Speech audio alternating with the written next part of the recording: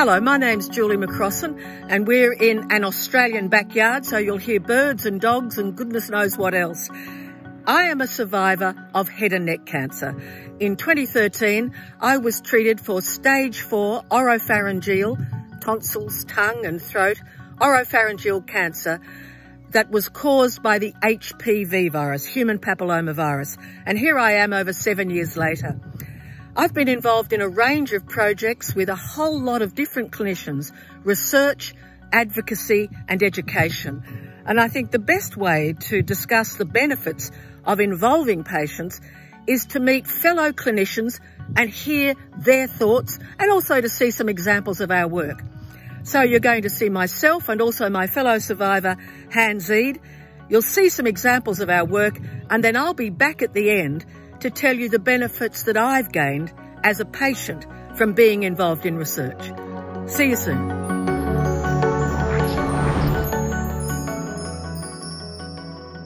Hello, my name is Phyllis Buto and I work on a research project called Remove the Mask, which is attempting to develop some technology to allow people with head and neck cancer who have to undergo radiotherapy not to wear a mask that fixes their head in place. This project is being conducted at the University of Sydney by a team of researchers in collaboration with two consumers, Julie McCrossin and Hans Eid. And today I want to talk about the contribution that Julie and Hans make to the project. Firstly, they just bring enormous enthusiasm to the project because they've lived through this experience. They've been under the mask and they know how difficult it is, and they remind us all the time about the importance of this to everybody with head and neck cancer, which just increases our motivation to make sure this project is conducted efficiently and successfully. Secondly, they both have huge networks in the head and neck community, both with health professionals and other people who have head and neck cancer. And they bring an enormous amount of energy to disseminating information about the project and eventually the results. Essentially, they're leading the implementation or translation of this research into clinical practice. Thirdly, Hans and Julie bring questions and perspectives that just may not occur to us as researchers. And each time they ask a question like that, it makes us rethink some aspect of the project and potentially change it and change the direction slightly. So their perspective is critical in the project.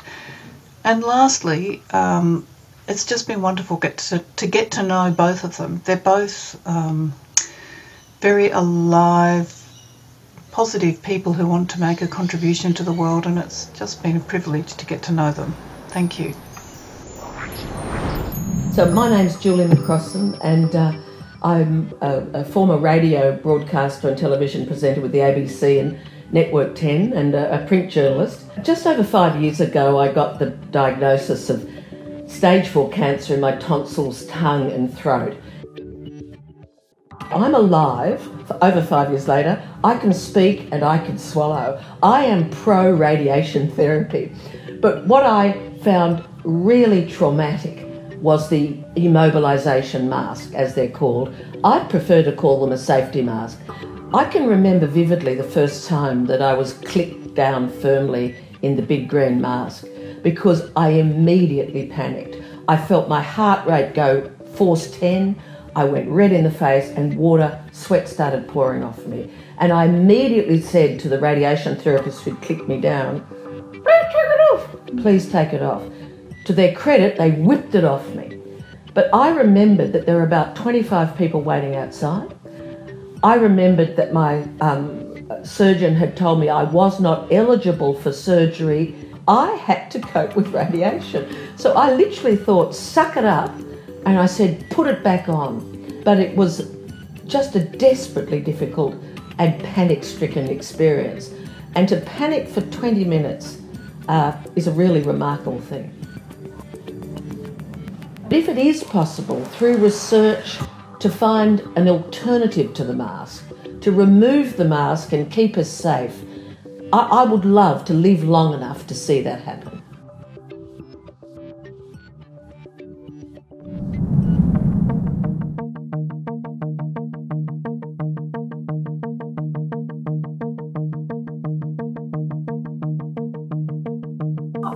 Oh, I'm Hans Eid. I'm 64 years old and living down in Camden.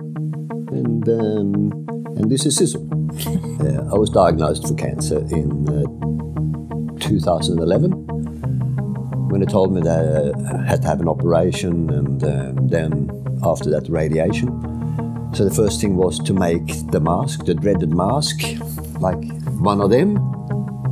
When the treatment started, they asked, do you want to have something for it to calm your nerves and things? And of course, being a man, you think, I'll be right. But I knew I wouldn't be 100% right because I'm claustrophobic. So 25 to 30 minutes that you're strapped down and you can't move. It was horrendous. It was dreadful. But I can take a lot of things. I just learned to have happy thoughts and to try to be not there, to be somewhere else and get over with it. And after that I recovered and I wasn't a nervous wreck, that's not the right thing to say, but I felt very uncomfortable to be in confined spaces after that as well. And then recovered and went back to work and life was pretty good again. 2 years later the cancer came back on the other side of my neck. So we had to do it all over again. I would have been in for a couple of minutes and I was waving my arms madly and I said, I can't do this, and I come back out again. So then they had to give me a sedation and had to wait them half an hour for that to take place and things and try it again. So that was pretty traumatic. But then I heard that a lot of people need to be sedated every time. 2 out of almost 60 treatments, I freaked out, but I did it, and I'm pleased that I did. I've been cancer-free for 5.5 years now. So in my book, I'm cured.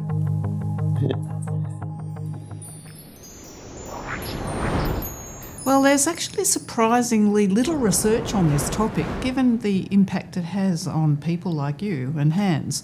And in fact, Australia has punched above its weight in this area, and a lot of research has come out of New South Wales and Queensland, in fact.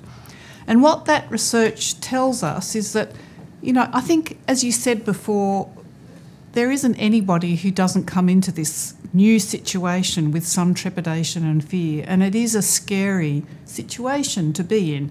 But many people do cope with the mask, but the research suggests that about a quarter of patients who are having radiotherapy with the mask struggle, and about 6 in 100 people really struggle to the point where they're having panic attacks and the treatment has to be stopped. So that's not an insignificant number of people who struggle with this. Well, really, the genesis of the Remove the Mask project was when you were at a medical physics conference in Sydney and you were telling us about your experience and you were waving the mask around and how ill-prepared you were from an educational perspective, but also just what a bad experience it was for you. And I was there sitting in the audience saying, actually, we have the technology. If we combine 3 separate technologies and bring them together, we should be able to, with a lot of effort and a big team, remove the mask and make treatment effective and safe for head and neck cancer patients without the mask. And we're a team of amazingly dedicated, passionate, predominantly young physicists, engineers, computer scientists who've got a common vision to improve how we can image and target cancer. And we work very closely with clinicians who are very engaged and wanting to have technology to improve the treatment for their patients. And a couple of examples that we've taken from the sort of discovery and innovation all the way through to clinical trials are the ability to find the cancer during treatment in the prostate and liver for patients, and then also to be able to move the radiation beam so it follows the cancer within the body. And these are technologies, again, going from the bench to the bedside. Another technology we've had developed for imaging lungs is now available worldwide. So we've done this before, and we think we can do it again. All research takes money, and as I understand it, you have received some funding for Remove the Mask, at least to begin it, from Cancer Australia. Can you explain what is Cancer Australia and what money have you received? What are you expected to do with those funds? Sure. So actually our first initial funding came from a crowdfunding campaign, and the level of engagement we've had from patients and clinicians has been really heartwarming and encouraging that people see this as a real problem. And we have got funding from Cancer Australia, who provide funding but also advice for cancer patients across Australia. And they've funded the Remove the Mask project for 3 years to allow us to really combine these 3 technologies of monitoring the patient's surface, combining the surface imaging with X-ray so we can sort of see inside the patient, and then adjusting the radiation beam. And these are all very complex technologies. And we also need to not do these solutions in isolation. We need to do solutions that are acceptable for the patients and also acceptable to the doctors as well. So it's very much a lot of things coming together and working on this common problem to remove the safety mask. I'm Sandra Turner. I'm a radiation oncologist in Sydney, and I've had the great fortune to work with Julie on multiple projects now, particularly relating to advocacy and education and research projects. The monumental way that this partnership has changed my thinking is hard to summarise, but just to pick out a few highlights, I think working so closely with the patient really helps you to understand what is important to patients and to make sure that we're asking the relevant questions, that we're answering the relevant answers. It's also helped me to really keep focus on the interdisciplinary nature of what we do and the importance of all the skills and value in terms of patient care that all our different professionals and allied health people bring to any project that we might conduct. I think being able to use Julie's or benefit from Julie's huge networks that we wouldn't have access to, both in terms of helping recruitment to trials, helping make sure that trial questions are relevant, and also access to large social media networks is something that we should all be bearing in mind. Perhaps most interesting for me and most fun is the creativity that it brings to work with somebody like Julie that's out of our professional sphere. It really makes you think out of the box and not be constrained by our dogmas and rules and categories that we tend to think within as health professionals. Oh, look, there's so much more, but I'll leave it at that. And thanks, Julie, for asking me to be involved with this project. Okay, ready? That's not a Linac. This is a Linac. That's fun.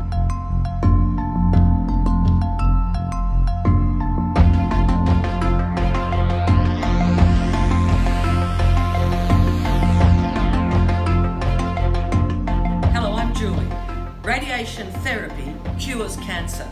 I know because 5 years ago I had stage 4 cancer in my tonsils, the back of my tongue and the side of my throat, and after radiation therapy and a team, it's all gone. We're working together in targeting cancer to spread the word to patients and family doctors that radiation therapy is now more effective with fewer side effects and more precise than ever before. So if you or a loved one have cancer, you must ask your doctor, is radiation therapy an option for you? Because radiation therapy cures cancer. It cured mine.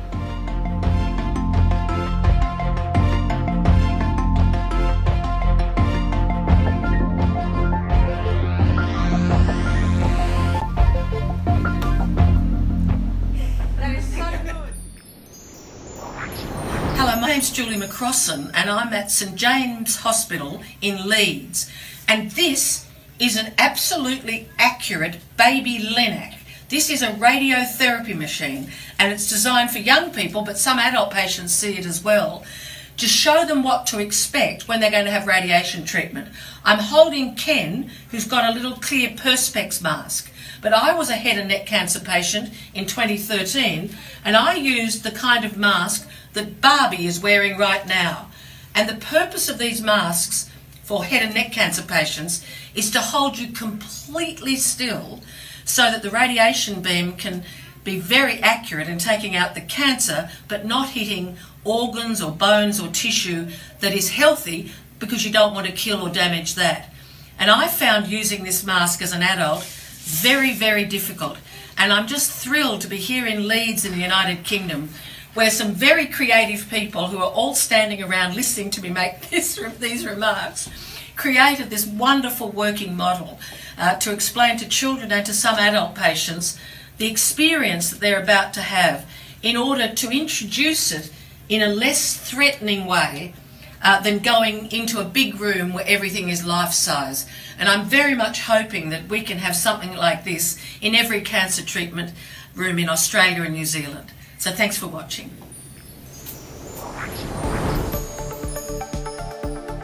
So this is a rigid plastic mask. There is some movement in it for patients, and it does have cutout around the mouth.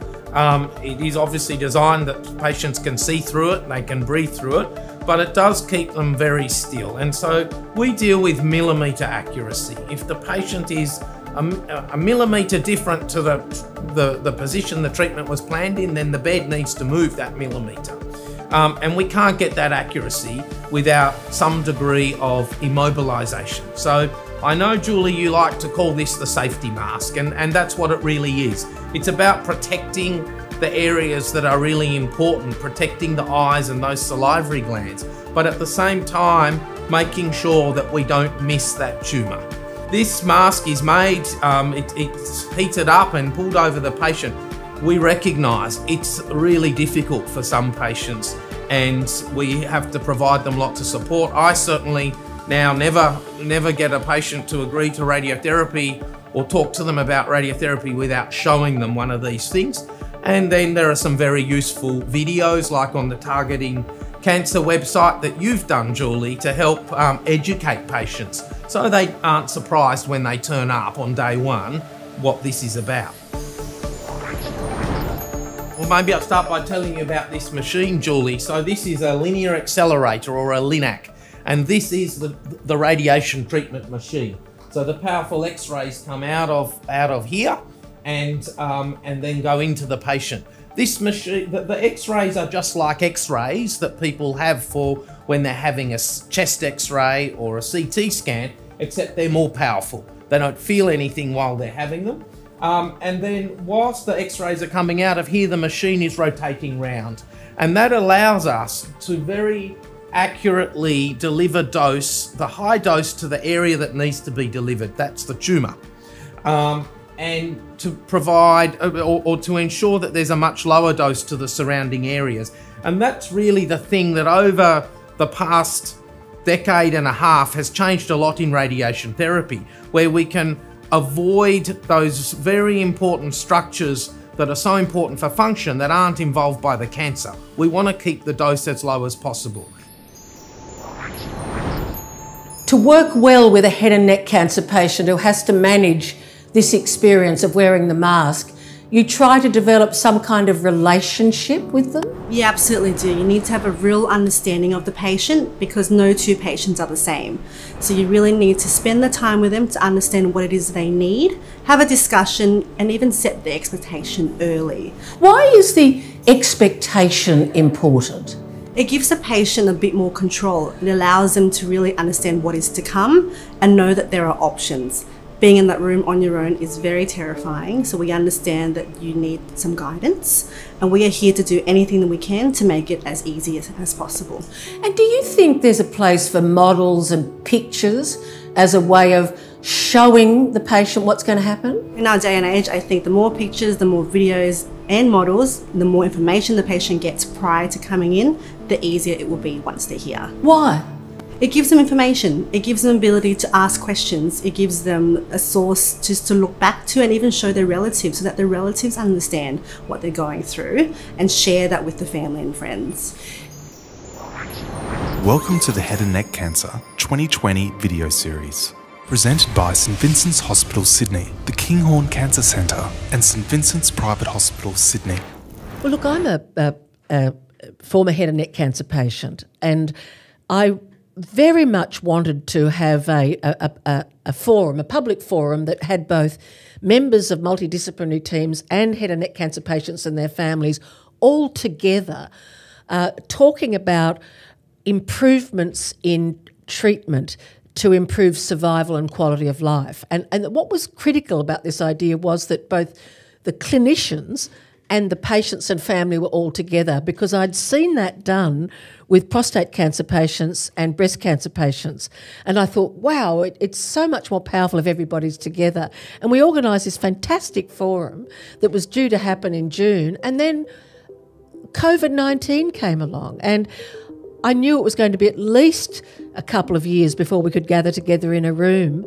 So I went to Associate Professor Richard Gallagher, who was my surgeon, and Dion Forstner, who's head of radiation at St Vincent's Hospital Sydney, and I said, instead, let's not waste all this work. Let's do a series of video interviews. So what I really wanted to do was to capture really useful information to raise awareness of just how tough head and neck cancer treatment is, how important teamwork is during and after treatment to give us a chance to survive and thrive. Head and neck cancer treatment innovations, improving survival and quality of life, providing up-to-date evidence-based information for everyone in the head and neck cancer community.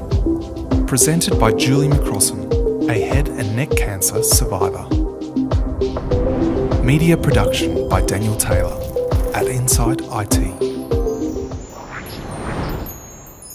Well, thank you so much to everybody who's been involved in those snippets of activities that you've just seen, and most recently in the Head and Neck Cancer 2020 video series made by Daniel Taylor, and he's also made this contribution to the ESTRO2020.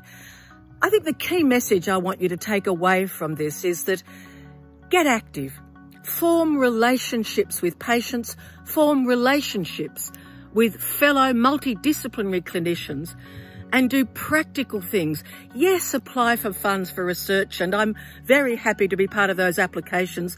I know that patients are required by many funders now, but I want you to be more proactive than that. I want you to really get to know patients, develop relationships and common goals, and help to raise awareness and money so that the research can take place. Most of all, I'd love you to subscribe to the Head and Neck Cancer 2020 video series, and we'll put information up on the screen, and have a look at interviews with 15 different clinicians, allied health, nurses and doctors, just as an example of what can be done with patients when you truly collaborate. But most importantly, I want to thank Associate Professor Richard Gallagher, my ENT surgeon, the man who diagnosed me and did the biopsy, and then handed me over to Associate Professor Dion Forstner, radiation oncologist, because radiation was best for me. How remarkable that a surgeon, when I go to him, will give me his reputation, he'll help me find funds, and help me film videos in operating theatres, in bunkers, and all over the place to support a patient idea as a true partner. And now we're helping each other to promote it. So thank you very much for watching this, and I look forward to seeing what you do with the patients and multidisciplinary team members in your life. Thank you very much, ESTRO 2020.